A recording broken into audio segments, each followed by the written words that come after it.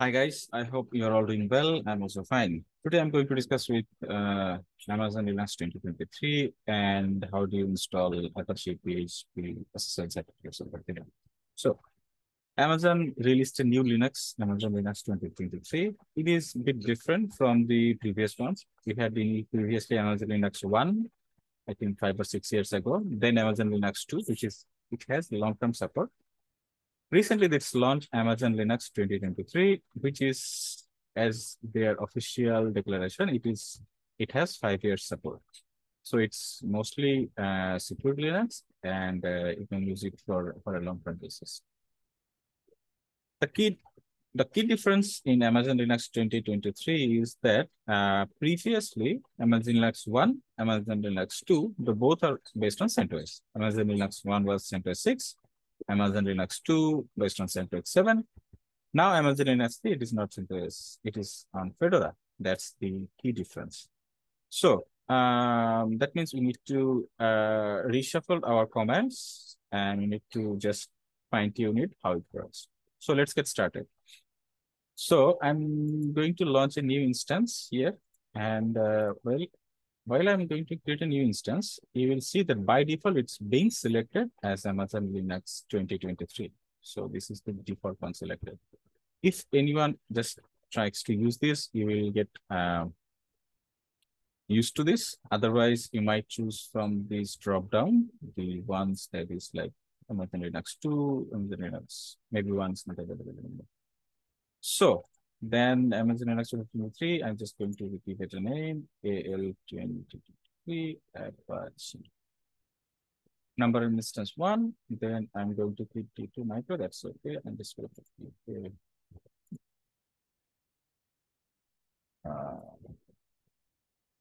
I'm allowing HTTPS both. And then what I'm going to do is I'm going to choose an IO role that is available here. Now, it looks all good. Mr. Linux 2023, T2 micro, and that's it. I'm going to launch the instance. It is creating the security group, it is launching the instance, and then we are going to log in over there.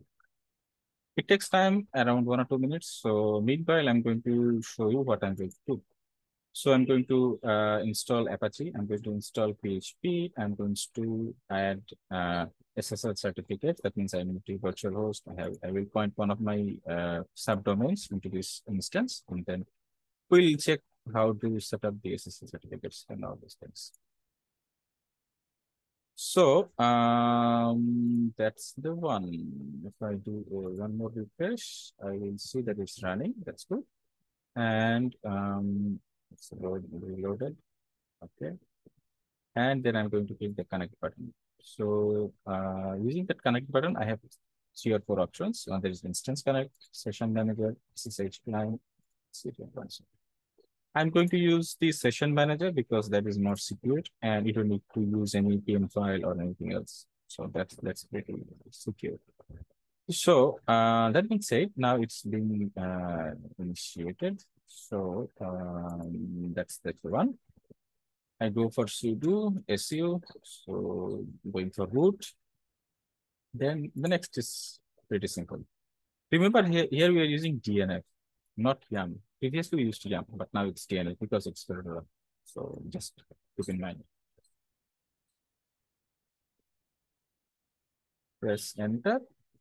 Everything is up to date. Now I'm going to install HTTPD, that is Apache, PHP, PHP MySQL MD, and that's it. You might need something else, but that's based on your project basis. So this covers the basic things, but if you need something else like MB string, XML, C, etc., you can do that. That's not a big deal. I'm just going to give you the basics. The additional ones you can do it on your own. So looks good, and a couple of things to remember. It's by default installed PHP 8.1. I didn't mention any version, so it took the latest one, 8.1. Then HTTPD 2.4, that's good. And also some other things like PHP 8.1 common, video. So that's all. I might need to install mod SSL, but I will check it. So sudo systemctl to start HTTPD. I need to start the Apache server. Uh, Clear up my screen,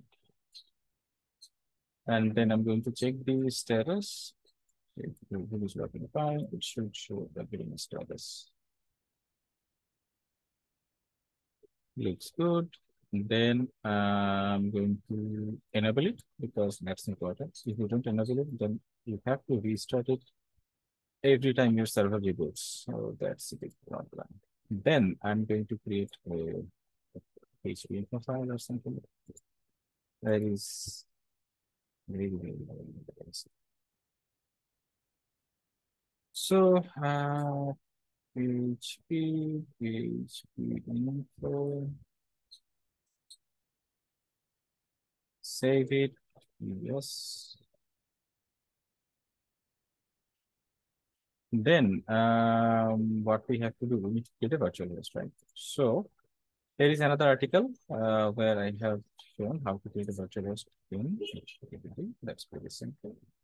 You just need to create a vs.conf file.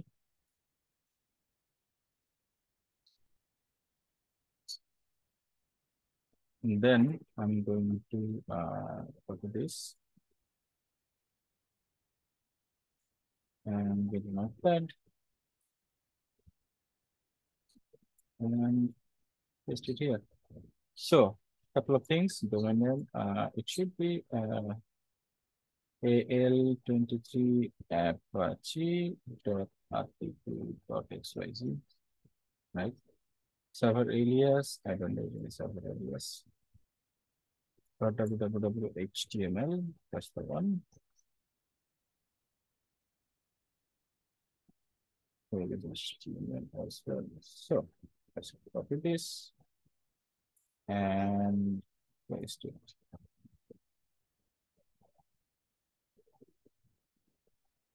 I restart the server, systemctl restart HTTPD.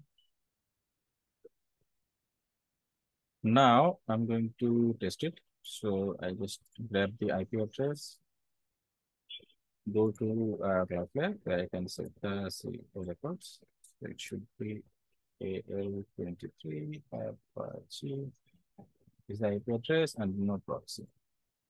So, okay. Now let's go. AL23 Apache.xyz. Let's see. It should work. Yeah, it works. That means our Apache setup was done. That's good. So next we need to set up SSL certificate. For SSL certificate, I'm going to use Let's Encrypt, and that's pretty basic.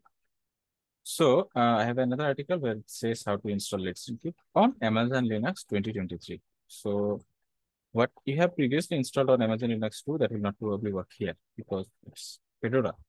And the commands that is given in startbot EF, that is also doesn't work with Snap. So I found an alternative way that is via pip, you can also install it. So these are the commands that is for the pip.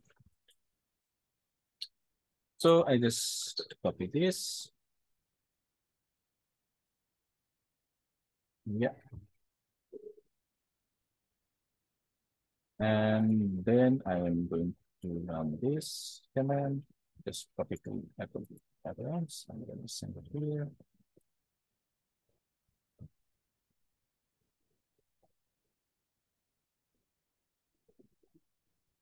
And then I'm going to create or install the Certbot.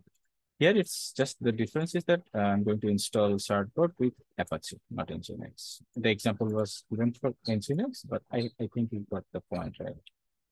We are running it for Apache, so just replace Nginx with Apache.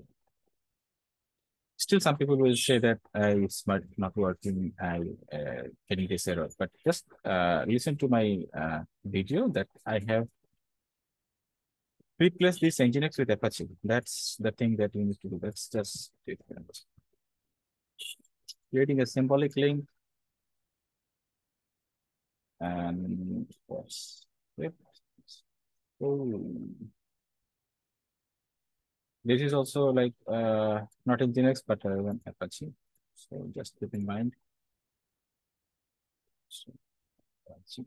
This is something I think you should like really understand what you are doing.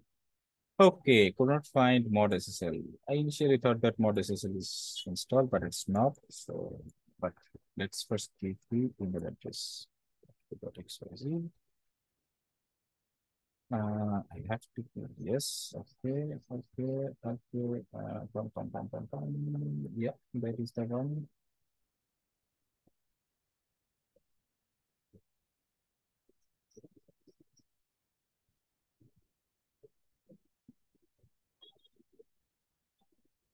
Okay. Okay.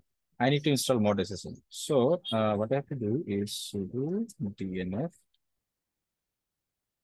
install mod.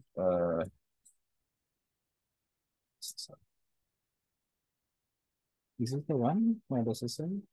I think so. Restart Apache system ctl restart http.